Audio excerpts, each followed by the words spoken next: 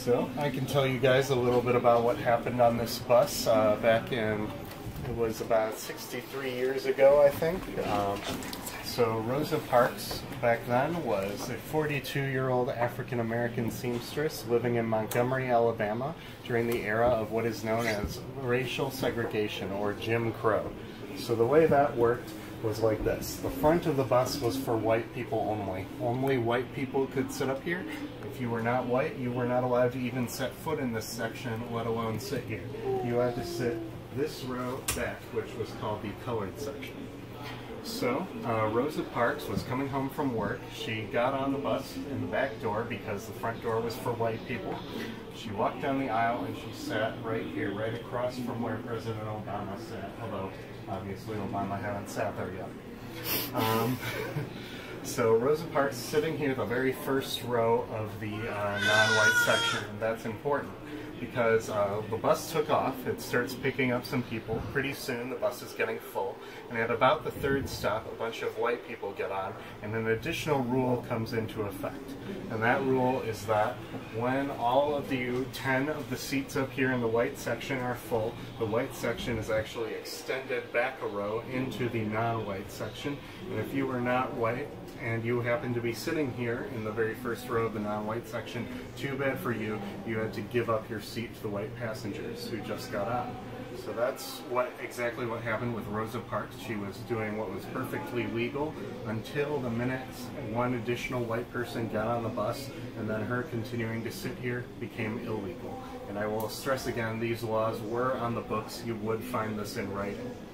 So, the bus driver, who it was his job to enforce the law on the bus, and for that reason bus drivers commonly carried guns back then, the bus driver said to the people in this row to clear out and give up their seats.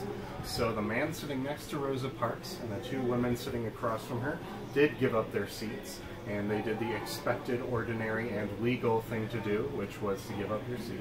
Rosa Parks, however, did not do the expected thing. Like on all previous days when she'd rode this bus, she had done the expected thing, but this time she refused to move.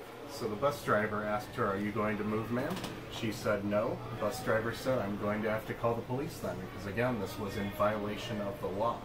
So there's a few reasons why Rosa Parks was violating the law, why she was refusing to move. Of course, she was tired after a hard day at work. She didn't want to give up her seat. She wanted to relax. But there's a more profound reason too, and that is she was performing an act of what we call civil disobedience. She was disobeying a law that she thought was morally wrong, that she thought was unjust. She dreamed of a day where you could sit on a bus would not be determined by your skin color or your race. She was kind of following what the Declaration of Independence says when it says when a law is wrong, we not only have a right, but we have a duty to disobey it. And Rosa Parks saw herself as performing her duty to disobey this law that she thought was morally wrong, and to challenge the law so that we could bring us forward to a future where you could sit on a bus would not be determined based on your skin color.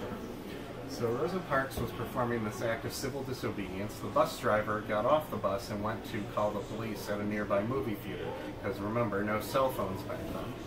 So he called the police, and a police officer showed up.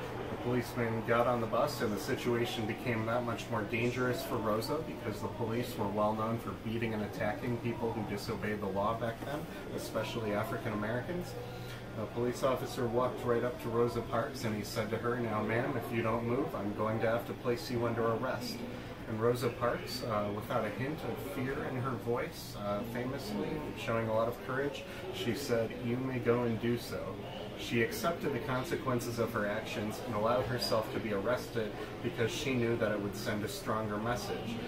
So she was arrested. She was brought to a nearby jail. She was bailed out by a local white civil rights attorney who also disagreed with these laws.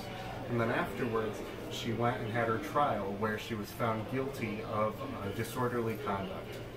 It was around this time that Dr. Martin Luther King Jr. arrived in town, just getting his start as a civil rights leader. What really blows my mind about this is that he was only 26 years old at the time. I'm only 24, so I can't see myself leading a whole civil rights movement in just 2 years.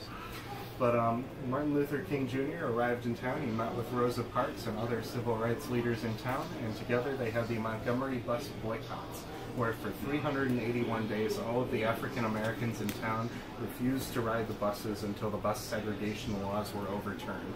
This was a big deal because, if you couldn't tell by the different proportions of the sections, the majority of people riding the bus were African American, so the buses were losing a lot of money. In addition, they were also fighting this in court, and eventually it got all the way to the U.S. Supreme Court, where Chief Justice Earl Warren ruled that bus segregation in Montgomery, Alabama, not only was it illegal, but it violated the highest law of the land, the U.S. Constitution, and that it did not treat everyone equally. So this landmark decision basically ended the bus segregation, and the next time Rosa Parks got on this bus, which you can see in that picture over there, she sat in what had formerly been the whites-only section right here. So yes, that picture is from a year after the event when the bus segregation had been finally overturned. But this was one of the first big victories of the U.S. Civil Rights Movement, which ultimately got the Voting Rights Act and the Civil Rights Act passed later in the 1960s. But it all had started right here on this bus with a simple act of courage and defiance by an ordinary woman who came to be known as the mother of the Civil Rights Movement, Rosa Parks. And she's down right here.